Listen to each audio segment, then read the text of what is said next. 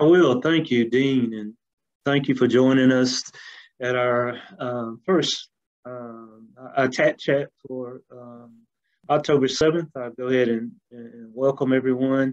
We have a good crowd, and it seems to be growing as we speak. I also would just take a moment to recognize our leadership level partners. I'm not going to read all their names, but you see them there on your screen. It's always interesting that the audience sometimes revolves around a topic. And today, I think from a health insurance point of view, from pandemic point of view, from vaccinations, numbers, masks, those type of things, this is a timely topic. And we have our friends from DHEC with us this afternoon, and the doctors Fredere and Dr. Carlson, and they're going to jump right in and lead us on our discussion. Thank you for coming, and I'll turn it over to our DHEC friends. All right, so good afternoon, and I am going to share my screen. Give me just a second here.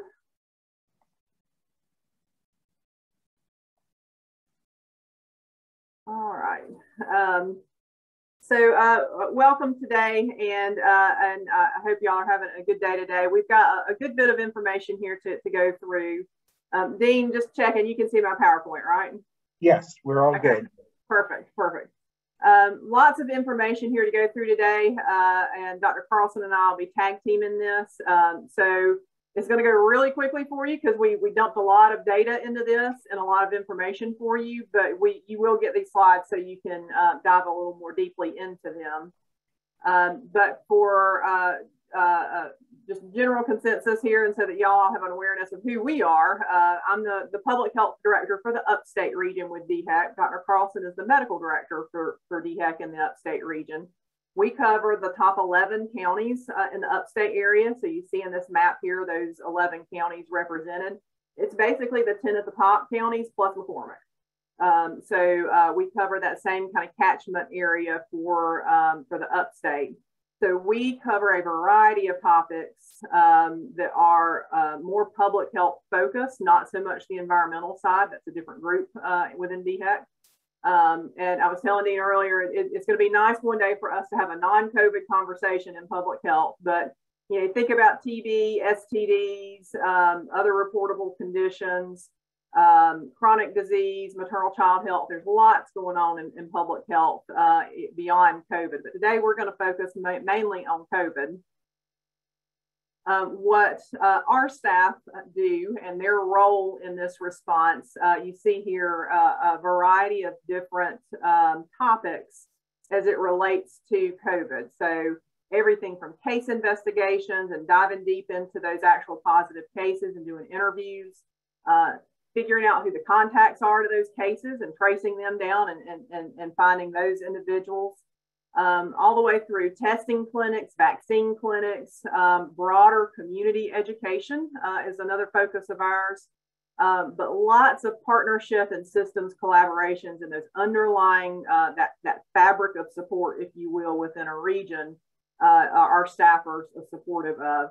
And then just providing general guidance and support. DHEC does a lot of recommending, lots of providing guidance and trying to help entities decipher all the different clinical trials and research that's out there for COVID.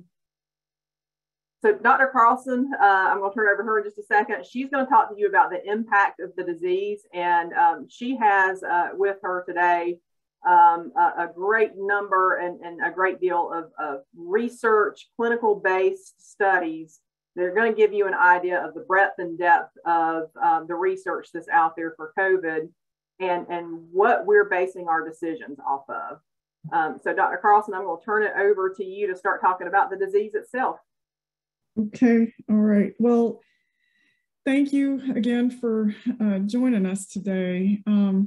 It's a topic, obviously, that's commanded a lot of our attention over the last year and a half, coming up on 2 years. And there's a reason, there's a good reason that we devote so much attention to this disease. COVID-19 has taken so many lives away and altered all of our lives. In fact, it was the third leading cause of death in 2020. And that is an astounding fact. So heart disease took 690,000 lives in the US, cancer 598,000 lives, and COVID 345,000 lives in 2020.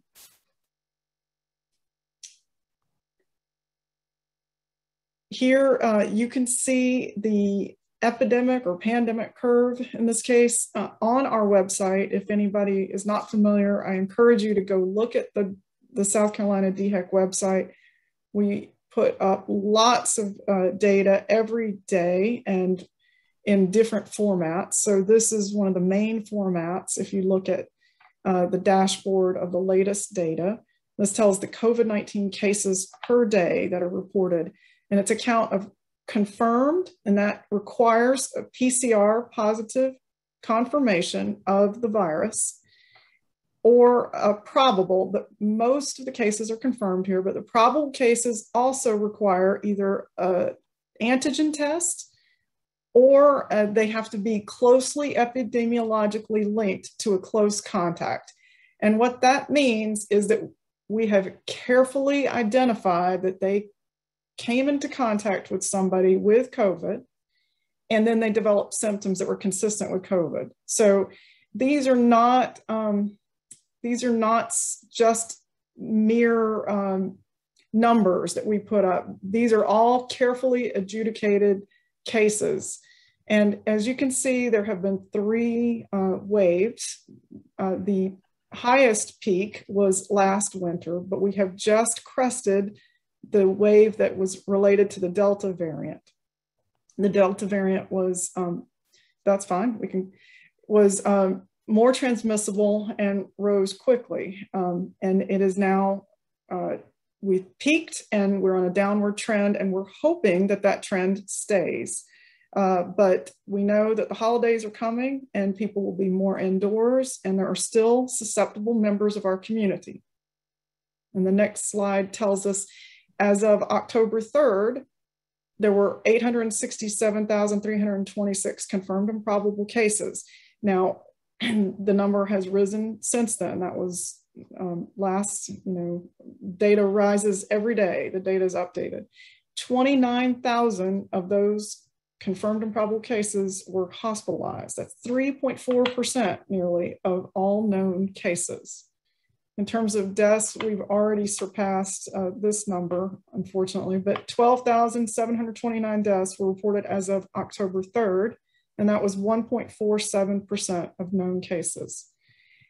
Just in comparison, that's fine, I can talk about the deaths in a minute, but in comparison, flu is less fatal of a disease in general. The usual flu is less. In terms of the rate of COVID-19, that in the cases per 10,000 population over the last month, you can see on our website, you can see the case rates by county. And that gives us a different picture of what's happening, because it's one thing to talk about the total numbers, it's another to talk about the number per population. As you can see in the last month of data, the darker colors are the higher case rates. So the Upstate has had higher rates of COVID cases reported.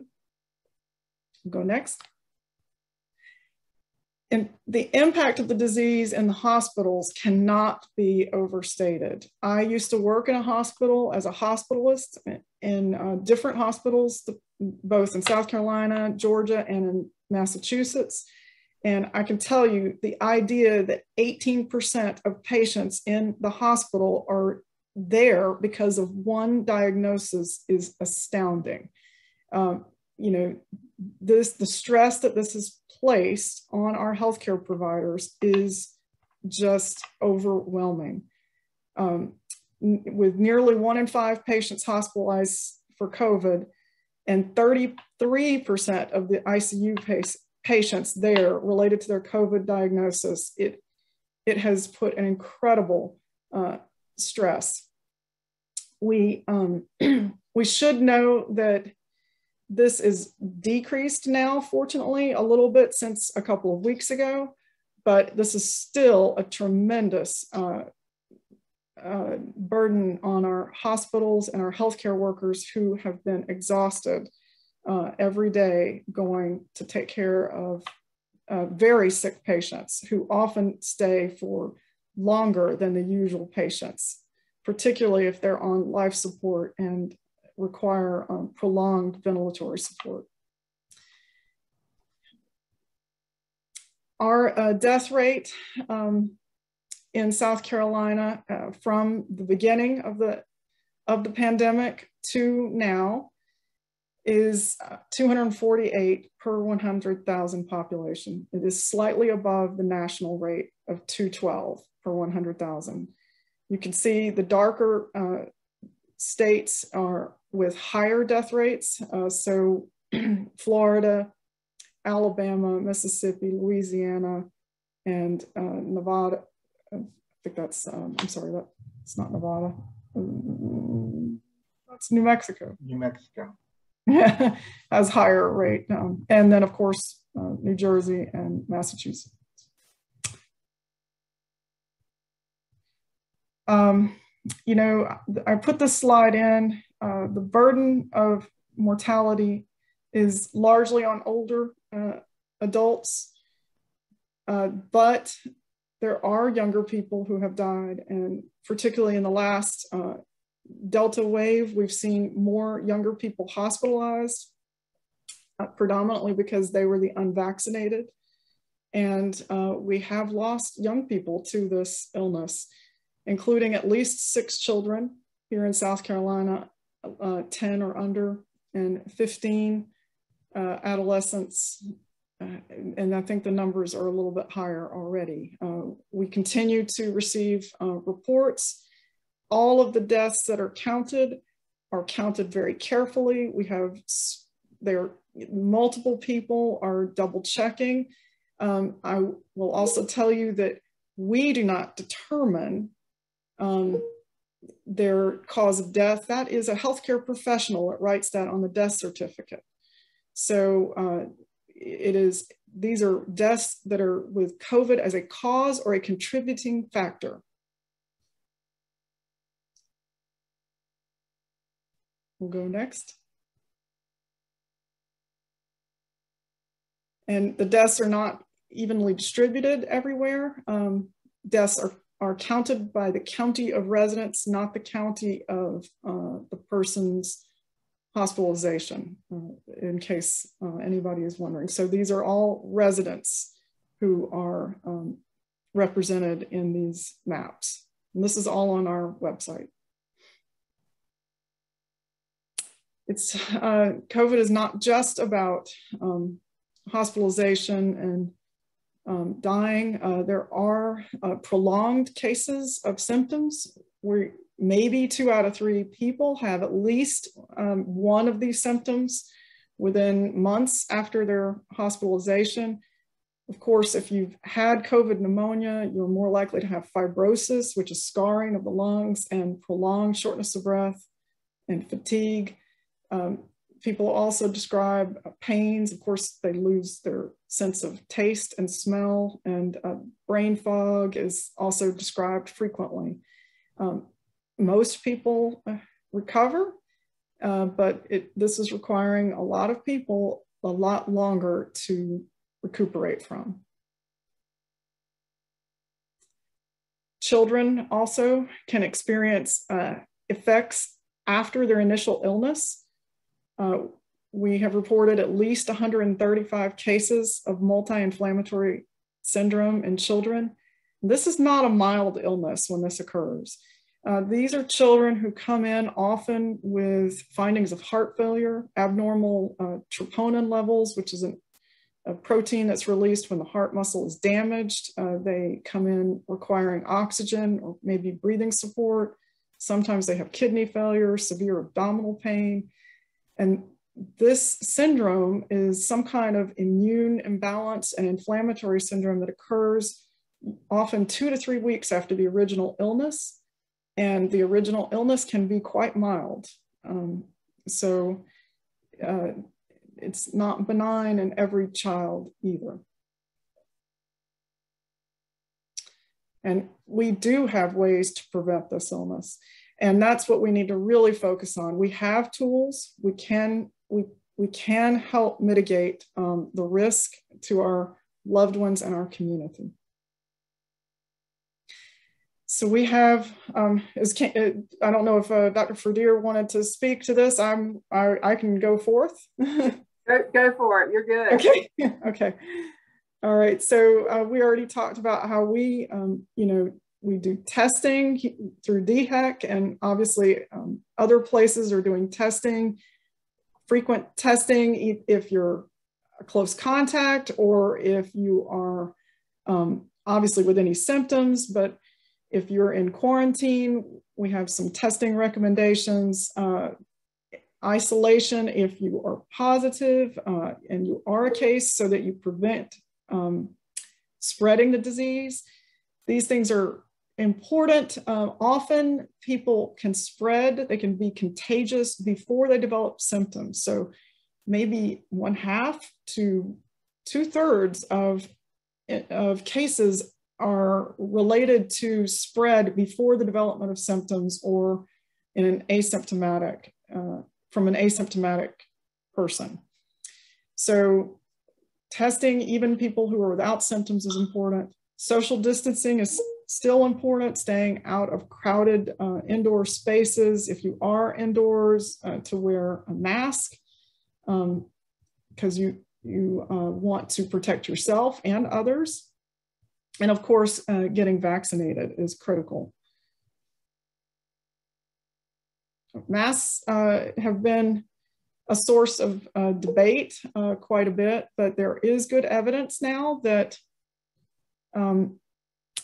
that masking helps, and masks are now being shown in several studies to have reduced the risk of COVID outbreaks. So this one study that was published from St. Louis University was notably before the Delta variant was prominent. So we know with the Delta variant, the viral loads are higher. I'm not sure that, the exact numbers would be applicable because the Delta variant was more transmissible with that higher viral load. But nonetheless, when the study was done, they looked at individuals who had been masked and who were unmasked in the university. And they noted that if both were unmasked, or if one were unmasked, there was a 4.9 times higher chance of infection if you had a close contact with somebody who was sick. Any additional exposure were associated with a 40% increase in the odds of a positive test result. So it was clear that it was kind of a dose-response relationship, if you will, between the numbers of times that you were next to that person who was contagious at the time. There was a recent study that was published out of Arizona schools where they had 1,020 schools reporting, and they could look at schools that had implemented early mask requirements compared with schools that had no mask requirements. And they noted that the schools where there were no mask requirements, there were 3.5 times more likely to have a COVID-19 outbreak in that school. This slide, I know it's a little busy, a little bit harder to interpret, but it was another study that looked at multiple counties in different parts of the United States where there were mask requirements and where there weren't. So the dark blue bars represent the counties without the school mask requirement, and the lighter blue bars had the school mask requirement. The y-axis is the mean change in daily number of COVID cases per 100,000 children and adolescents. And the x-axis looks at 3 weeks before the start of school to 2 weeks after the start of school. It's a little odd the way they do this description, but you see the bar that's on the x-axis is the start of school. And then they're just comparing the change from before to after. So if you just even look at the highest bar here, you can see that it's over 60 cases per 100,000 children compared to just over 20. I mean, there's a large difference, and that's looking at the change from 3 weeks before the start to 2 weeks after. So there's a fairly clear and consistent bit of evidence coming out that the mask requirements work. It kind of makes sense. If everybody has to wear the mask, then there's a reduction of the viral load in the air, the droplets and all just are reduced. And really, I know that people had questioned if masks are dangerous somehow, but they're really not. There has not been any good scientific evidence that masks cause carbon dioxide retention or low oxygen or increase your risk of bacterial infection. It's just not there if you keep a clean mask. So how do you select a mask? You'd like to have one that has 2 or more layers of washable, breathable fabric. It has to cover your nose and mouth and fit somewhat snugly. You don't want to have it hanging on your chin. I know I see that a lot. And it would be better if you have a little wire on the top to prevent the air from leaking out of the top of the mask. So if you have a valve on the mask or vent, then that probably is allowing virus particles to escape. I think this little diagram was made when we were really lacking personal protective equipment for healthcare workers. So they were trying to dissuade people from using N95 respirators on a regular basis. To my knowledge, we don't have that supply chain issue right now. Now, I saved the best for last, the immunization. So vaccines are safe and effective. We have 3 brands of vaccines right now that are available. The Pfizer brand is the only one that is authorized for younger people. So people 12 years and older can receive Pfizer vaccine, and it consists of a series of 2 shots given at least 3 weeks apart. We try to adhere to the 3 weeks. You can give it a few days after, but that's what it's authorized for. And you're considered fully vaccinated 2 weeks after your 2nd shot. Moderna is similar. It's also an mRNA-based vaccine, and it's available for people 18 years and older, and their spacing is 28 days apart. As you probably know, the Pfizer vaccine received full FDA approval for 16 and up, but not for the 12 to 15 yet. So it's authorized, but not fully approved. Pfizer has submitted some data to the FDA, and that is for younger kids, 5 to 11, and it's with a reduced dose of the antigen. So that's not yet authorized, and we're waiting to hear about that data. Johnson & Johnson's vaccine is a 1-shot vaccine right now, and it's available for people 18 years and older, and you're considered fully vaccinated after 2 weeks after that shot. They have submitted some information to the FDA requesting that they basically add a booster to that. So we're waiting to hear about that. So if you look on our website, you can see the percent of our population ages 12 plus that is fully vaccinated. It looks like the Low Country has a higher percentage of fully vaccinated individuals. I think the next slide is our upstate area.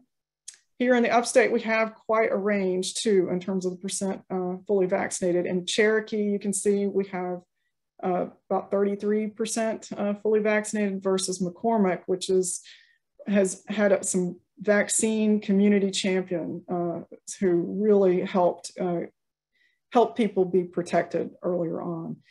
I don't know if Director Fredere wants to add to this, but I know our vaccination teams have worked really hard to do all sorts of outreach and make it available to anybody who wants it. So if you haven't been vaccinated yet or a loved one hasn't been, please, look on our website, ask us anything. These data are also on our website. You can see that the percentages of fully vaccinated individuals who are in the older age groups mostly. So the older people got protected earlier, and the younger people are lagging behind. So unfortunately, we're at 29% in the younger age groups, and that's probably in part because of hesitancy and also a perception that COVID might not be so bad for them, which I'm hoping that people are recognizing that. One is we can't predict who it's going to be bad for necessarily. We know the risk factors for severe disease, but we can't 100% tell you that just because you're 25 means that you won't have any complications from it. But also because there are studies now that show reduced transmission risk to others, and one of the following slides sort of indicates that one.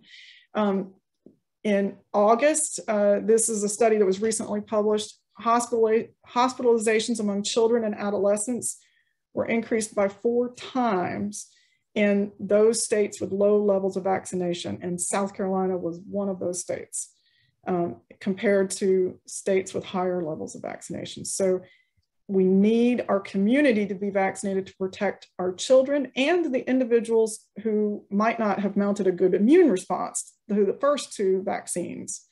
And we can talk about that in a minute, but this slide shows you the cumulative COVID-19 cases per 100,000 children. It comes from the American Academy of Pediatrics. Every week they publish a report about the COVID-19 cases in children in the United States. We are unfortunately second to Tennessee, which has the highest rate per 100,000 children. Now, the vaccines that we have are still effective, but they did lose some efficacy against infection itself when we saw the Delta variant. The Delta variant was much more easily transmitted, like I said, with the higher viral loads, and it has eclipsed all the other variants in terms of being the most common one now. So persons who were fully vaccinated still had a reduced risk of infection by 5 times compared to those who are not fully vaccinated, and a reduced risk of hospitalization and death by 10 times. And this slide is actually the graph related to that study. I thought the graph showed well how the age-adjusted incidence in these outcomes, so cases on the left, hospitalizations in the middle, and deaths on the right, have been almost flat if you were fully vaccinated. So that's the blue line, the blue dots in the line. So you can see that even though there was a slight increase in the number of cases among the fully vaccinated, the incidence, they were still pretty protected against hospitalization and death here. Those lines are flat, whereas in July, into August, this is just for July as the Delta variant was taken off, the cases rose rapidly, the hospitalizations rose, and the deaths rose in those who were not fully vaccinated. On DHEC's website, please go look. We have this graphic now being published for data every 2 weeks, where we're looking at the vaccination status and reporting it in terms of the cases, the hospitalizations, and deaths. And we don't know the vaccination status on everybody, but we try. We have case investigators who look at the reports and try to contact people and verify if they were vaccinated and when, and make sure they meet these definitions. It takes an awful lot of work to acquire this data and make sure it's as accurate as possible. So among the cases from August 16th to September 15th, where we could verify the vaccination status, you can see that 86% were not fully vaccinated. And with the 1,711 hospitalizations that occurred due to COVID that time, 72% of those hospitalizations were among people who were not fully vaccinated. And of the 760 deaths, 78% were not fully vaccinated. There have been some vaccinated who have had complications. Often those individuals had severe comorbid conditions and maybe didn't develop immunity obviously like they needed to, unfortunately. So this next set of slides comes from something called the Joint Commission for Accreditation of Healthcare Organizations. And it is a very important organization that everybody looks to in the healthcare industry. They have published this set of graphics to help us understand risk, because it is hard to understand risk. So they use these dots to represent people. One little dot is one person, and then you have the 15 people for the line there, and then the rectangle is 300 people. Now, I am terrified of sharks, and I would think a lot of people are, but on average, I don't have much chance of being killed by a shark, even if I get in the water, probably. It's less than a year in terms of less than one a year. In terms of lightning strikes, we have less than 25 people probably a year getting killed by lightning strikes. And for tornadoes, it's 94 people. Drownings are much more common. Almost 4,000 people a year die. Traffic fatalities are a major problem, I think, here in South Carolina that hopefully we'll work on as when COVID gets somewhat under control. About 38,000 people in the United States die every year from traffic fatalities. And that, if you put them in a stadium, you can see that it would fill almost half. Similarly with influenza, for the typical flu year, last year was an exception in that it was not that prominent. And we'll talk about that in a minute. COVID, on the other hand, was a dramatic change. So when we looked at deaths from January of 2020 to February 2021, that was before the vaccines became available, it was about 433,971 people lost their lives. And that was enough to fill the 7 stadiums.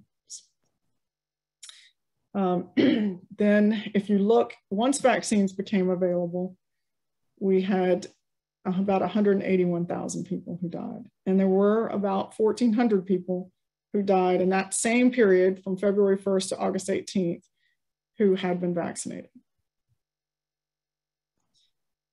But we hear a lot about those breakthrough cases. So we tend to think, oh, well, maybe they're not working as well. Well, breakthrough cases unfortunately happen with all vaccines. So what if the vaccinations really didn't work at all? At the time of this, this report, about 170 million Americans were fully vaccinated and about 165 million were unvaccinated. So it was almost a 50-50 split. If vaccinations had no effect, then the death toll would look nearly identical between vaccinated and unvaccinated. So during the week of August the 15th to the 21st, 5,564 people in the United States died from COVID. So this graph represents what it would look like if the vaccine made no difference. So vaccinated individuals in yellow and unvaccinated individuals in dark blue. Looks almost equal, but we know that what actually happened is represented in the next slide. It was almost all unvaccinated people who lost their lives in that week. And we hear about the terrible cases where individuals lost their lives despite being vaccinated. But so far, the vaccines have been very protective, and I think the graphic can show you about that. I hope that Dr. Carlson, I think we're about out of time. I know there was time for questions, so. Sure, sorry, I talked too much. No, you're fine. Awful lot of information. So do you have anything to wrap up before I start questions, Dr. Carlson, or was that close to the end? Well, that was pretty much close to the end. We were just going to mention what boosters are versus third doses, but I can talk about that. Well, and we may get to a little bit of that maybe in questions. We're going to go for about 7 or 8 minutes in questions, Justine, before I turn it over to you. A lot of good information, and in the chat you can read some of the specifics. I'm going to start with Susan. Thank you, Susan Kastner. Thank you for including what Family Connection is doing. Please see that link if you have questions specifically about children and things of that nature. So that is available for everyone. Let's see. We have a question from Mayor Schumacher. Does DHEC track excess deaths in South Carolina? I'm not sure what that exactly means. Do you know, Dr. Carlson, what he's referring to? I think so. We look at observed versus expected for overall death rates. And I don't know that we have published anything, but I certainly can ask. I mean, that there were certainly studies and are ongoing studies that have shown that, you know, it's not just COVID that is causing people to die. The displacement of healthcare and our resources is leading to other effects. So people have delayed biopsies initially because they had to, and more recently because elective procedures had to be postponed. And some of those were, you know, things that weren't really things that you would consider elective if you were having some abnormal spot, you know, that you needed to get removed and biopsied. So, I mean, there's a lot of delay of care, and I think, yes, we are going to see more deaths than we usually would because of it. Okay. So the CDC does, and I was just wondering if we had the same data for South Carolina. I kind of use that to counter this whole COVID isn't real thing. When during the second wave, we had 20,000 deaths above normal per week. Mm-hmm. That's like the size of the city of Simpsonville every week, more than normal. And you can look back years and see that it's way above normal. I was just wondering if you had the data for South Carolina. Sorry, I don't right now, but I could look into it for you. Well, that's certainly an interesting way of you know, tracking and kind of seeing comparisons. We'll move on. Can you talk about monoclonal antibodies? Sure. Monoclonal antibodies, there are several options now. For a short amount of time, we had an excess supply, and then it was recognized that they are effective at both preventing disease in somebody who's been exposed and is at high risk, and they can be given now subcutaneously. For a while, they were not authorized for that. So they're an infusion of artificial sort of antibodies, right? They're not convalescent plasma that was obtained from recuperated or recovered patients. They are actually, you know, produced antibodies that help prevent COVID disease and just augment your body's response. So they are available, but not as available because everybody started ordering them at one time. So you need a doctor's order, and there are certain infusion suites where you can get them IV infusion, and then some places are now switching to but they're injectable, a subcutaneous injection. So they are available to some, but you have to go through a medical provider to get them at this point. And they can reduce your risk of hospitalization probably 30 to 70%. There's some varying estimates. They are useful. Perfect. And you were going to talk about third shot boosters and things, and we have a question about that. Are boosters necessary, and how do they improve efficacy or efficiency? It's a great question. Well, I think, the data keeps changing. So what is currently recommended may change. There was actually a large study just published yesterday in the New England Journal from Israel. So we will see, but at the moment, we'll make the distinction. First is the third dose. Third dose is for individuals who receive the mRNA vaccine, so either Moderna or Pfizer, and they have an expectation, because they are either moderate to severely immunocompromised, that they would not mount a good response to that initial 2 doses. So people might have received an organ transplant, or they might have Crohn's disease or rheumatoid arthritis and be on one of the heavy-duty immunosuppressant medicines. And we know that those persons are not mounting as good of a response against those vaccines. So maybe they get 30% of them get protection. So that's not very good. But when they gave a third dose, 28 days or more after the first 2, they could get at least 50% of people often to get some, measurable antibody titer and protection. So that was the rationale for initially authorizing the third dose for the immunocompromised. So particularly people on those medicines, organ transplant recipients, bone marrow transplant patients, and advanced HIV or untreated HIV disease especially. Now, and that could be for even the 12 and up.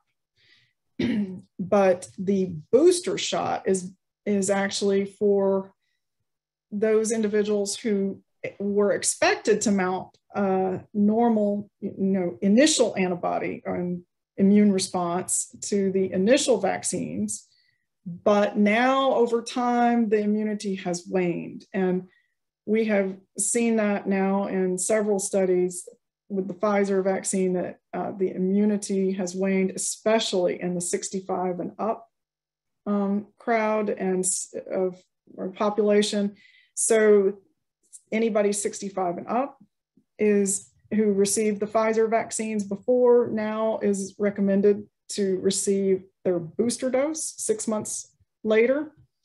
Also, individuals who are at high risk for severe disease, so obesity, diabetes, chronic kidney disease, heart attacks, hypertension, any stage of HIV. There are a variety of different Down syndrome, other immune conditions that would predispose somebody for illness. In addition, the CDC director has expanded that recommendation to include individuals who are at risk because of their occupation. So teachers, healthcare workers, those individuals who are frequently exposed to COVID, and you wouldn't want them to acquire the disease and transmit it to others. So anybody who's in those occupations or who lives, for example, in a congregate setting, like a residential setting, a long-term care facility, homeless shelter, that type of, but those are not for the younger, that's 18 and up. Okay, perfect. And last question we'll ask is, do you recommend getting a Johnson & Johnson shot if you had one of the Pfizer and had an allergic reaction from it? Is mixing okay? That is obviously an individual choice and something that you should talk about with your doctor, but an initial depends on the reaction. If there was one dose of Pfizer and there was some type of allergic reaction, we don't necessarily think that you would have the same reaction to the other, but it really depends. It would be an individual, risk assessment. And there is not a large amount of data, for crossing vaccine types. So that is uncharted territory. Great. And so, Dr. Fredere, I want to bring you in as well as we close up. And Dr. Carlson, thank you so much. But the last thing, Dr. Fredere, I know this is kind of in your wheelhouse. As we move forward, Dr. Carlson talked about that masks still have a place, and certainly distancing and increasing the vaccine rate. But what are you all emphasizing specifically at DHEC that people should do, and especially if they're in settings where there are people who are not vaccinated? And I'm not going to get into whether personal choice and things of that nature, but what are you guys emphasizing, and what can people do to help support advancing the continued growth of vaccinations and all the things needed to make us healthier and move the vaccine or move the COVID further along? So certainly, first and foremost, vaccinations. So if I had to pinpoint it down to one thing that we wanted to focus on in terms of getting beyond COVID and getting beyond the conversation of COVID, vaccines are the way out of it. With the lack of vaccinations, and you saw the data for the Upstate area in particular, masking and that social distancing piece are going to be the two things that we're going to need to focus on to, again, try to mitigate and reduce some of those exposures. In terms of how we promote that, how we continue having those conversations, I'm a big believer in asking questions and getting good, reliable, scientific evidence and answers to my questions.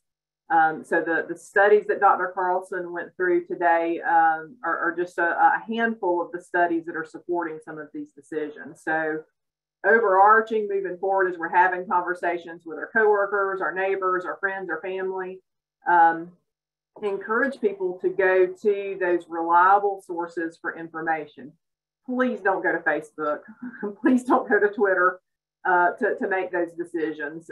There's a lot of information out there that, quite frankly, is not just incorrect, but very dangerous.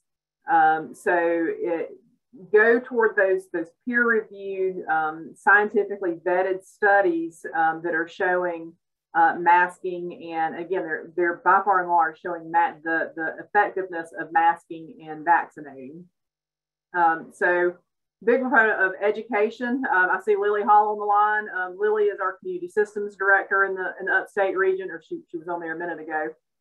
She's worked a lot with our hospital partners, our FQHC partners, and a variety of other partners across the region to really talk through how do we best educate our populations.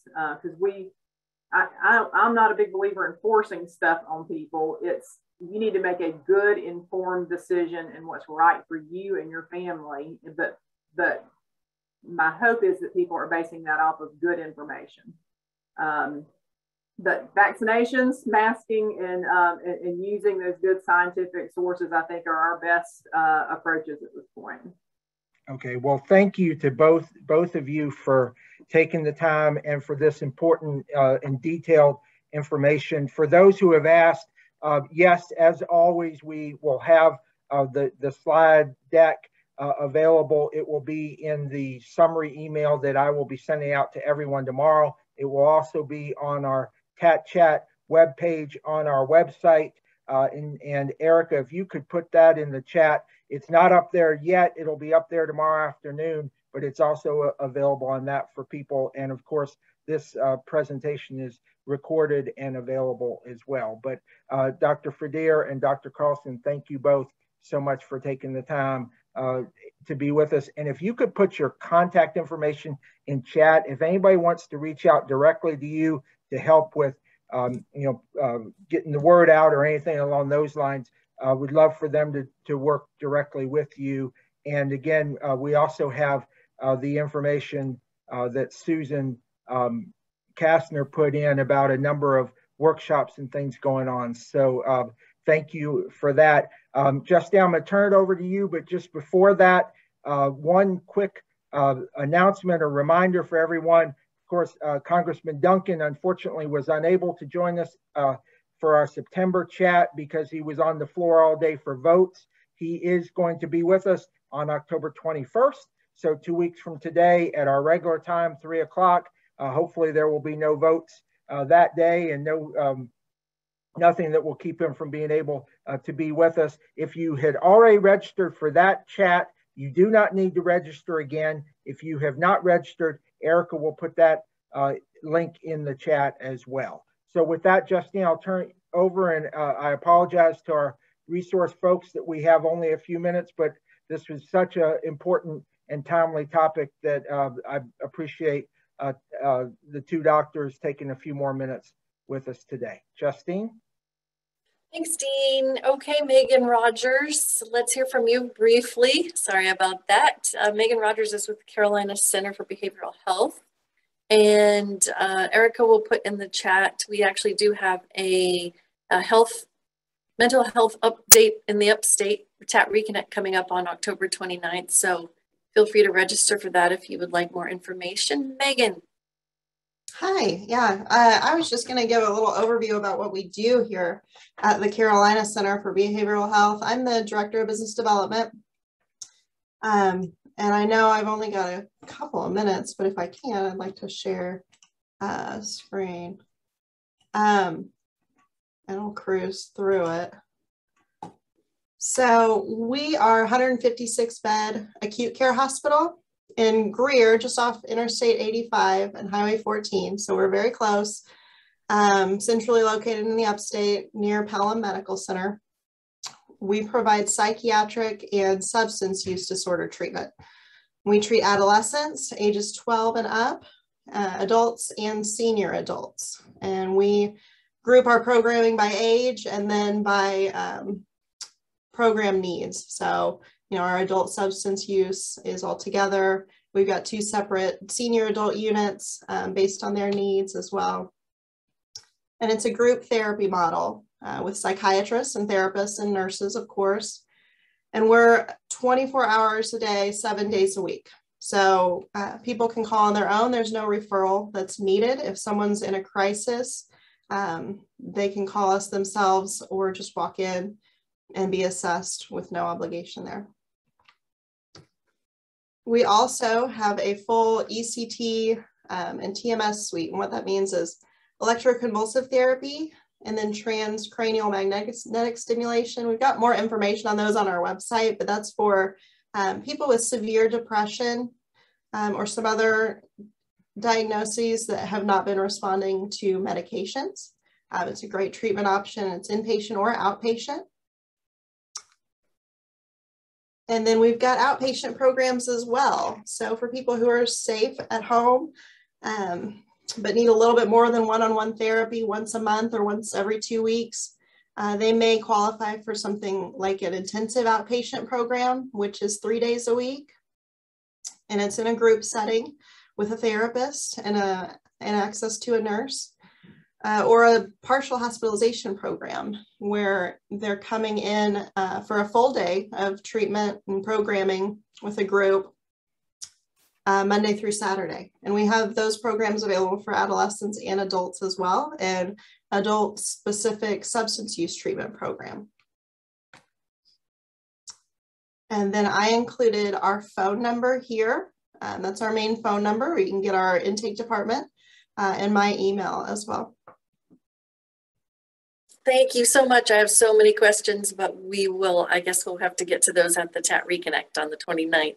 Sure. Thank you. And we also have I was going to mention that Megan wrote a great article for our e-newsletter. Erica put a link to that in the chat if you'd like to read it. And Carlson LaCroix also wrote a very nice article for our newsletter. Carlson was a recent nominee of Oconee County Chamber's top 20 under 40. And he's just going to talk for a couple minutes about the Hamilton Career and Technology Center. I think he's still with us. Yeah. Oh, I think oh, Carlson, I do see you, but I can't hear you. Oh, shoot, you're not muted.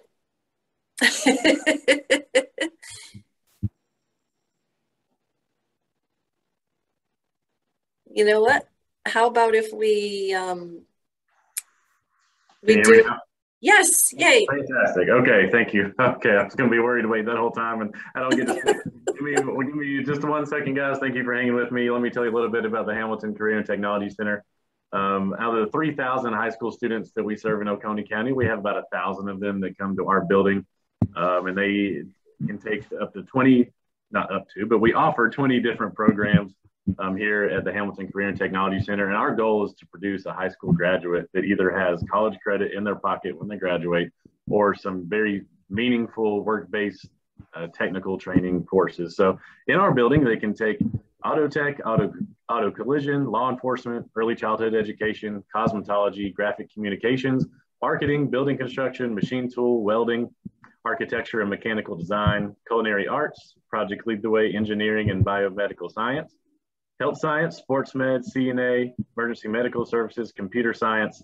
And we're also very happy to have in our building a very successful transition program, which works with students who receive specialized education. They're not earning a traditional high school diploma, but we get out in the workplace as well and learn how to be more independent and have a job and be successful. And that includes, we actually have our own little restaurant here at HCTC that opens on Fridays that our transition students run, everything from cooking, cleaning, running the cash register, the whole deal. So we're very proud of that transition program.